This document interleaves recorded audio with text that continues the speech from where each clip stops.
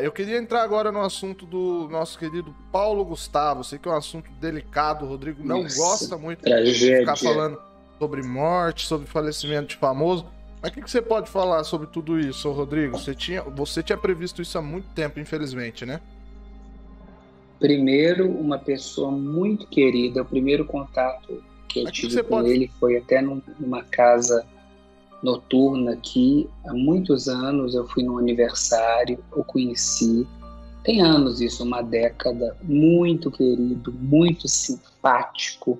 Uma pessoa de um coração muito grande. Depois estive com ele no Rio e, coincidentemente, também o vi, né, em Los Angeles.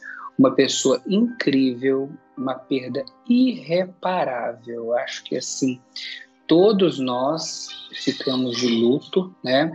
No ano passado, dentro daquela live, só relembrando, quando eu falei, gente, não é... Quando a gente fala em morte, a gente que é vidente, o pessoal já foca tudo no Silvio Santos. O Silvio Santos, eu acho que, assim, ele já é assim, ele já se transformou num ícone, entendeu? Então, quer dizer, ele é vida, sabe? O Silvio é vida. Então, infelizmente, a previsão era em relação a um artista jovem. Na época falaram, não, mas é o Louro José. Eu falei, não é o Louro José.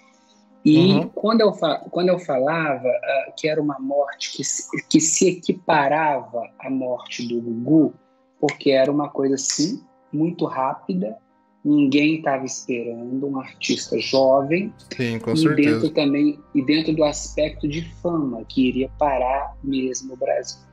Então, assim, eu fiquei absolutamente chocado, tá? Não quero trazer para o meu currículo de previsões isso, mas falei, como outros amigos do canal também foram muito claros em fazer essa previsão, né? Eu não quero isso para mim, já deixo bem claro, não quero, isso aí não é meu, falei, mas não quero. Estou até me dedicando também a outras atividades profissionais nesse segundo semestre. Então, essa live é de esclarecimento. Não estou me promovendo. Não quero, não preciso. Agora, é muito triste, porque eu acho que, além do abalo da perda dele, vai ter mais alguma coisa pesada que vai envolver a família dele. Entendeu? Entendi. Só que eu prefiro me calar e orar bastante. Mas é muito pesado aí Isso logo ou você não tem uma data exata, assim? Tá em aberto. Nossa. Pesado, né? Tá em aberto. E você já tinha conhecido ele já, Rodrigão? Já. Tive com ele 3 vezes. E você Você ali desde o começo, quando ele internou, eu lembro que você já veio me falar, né? Falou, ó, não sei não, Paulo Gustavo, mas essas visões que eu tive aí nos últimos meses, né? De um artista jovem, já tava meio que esperando, né, Rodrigo? Eu comecei a ver caixão, mas eu fiquei calado, não falei.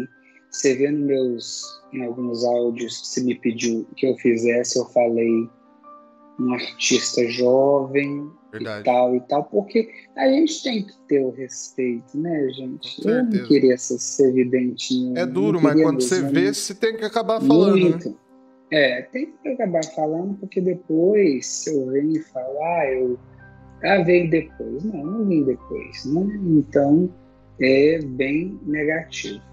Mas, assim, a parte boa, se é que pode existir uma parte boa, é que eu tive visões logo na quinta-feira, que eu falei até com uma pessoa próxima a ele e tal. Tô orando muito para a família, e eu tive visões que ele foi recebido por uma pessoa, uma senhorinha grisalha. Eu guardei no meu livro. Até nós lançamos esse vídeo no canal hoje, para quem quiser ver. Então é aquilo lá, como eu estava mediunizado, eu não me lembro, não tenho anotação. Assim, a senhorinha veio em forma de criança, né? Isso, era uma senhorinha e uma criança. Recebeu ele no plano espiritual, e veio muito forte a visão dele pedindo para que o nome dele não passasse em vão, e para o esposo dele cuidar dos meninos, que vão vir muitas provações, mas que ele vai conseguir, o Thales é uma pessoa maravilhosa, e que ele vai conseguir vencer essa fase negativa, ele vai conseguir transpor isso aí, sem dúvida nenhuma, né? Ele vai vencer isso e vai dar seguimento ao sonho do Paulo, que sempre foi, né, mesmo a família, né? Então, sim, a gente deseja muita luz e é isso.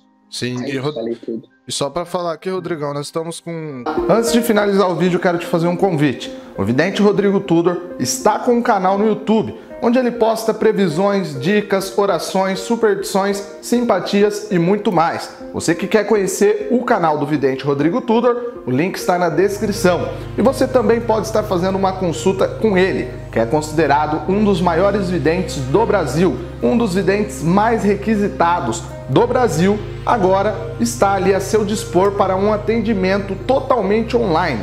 Basta você chamar nesse WhatsApp que está aparecendo aí no GC e marcar a sua consulta online com o maior vidente do Brasil.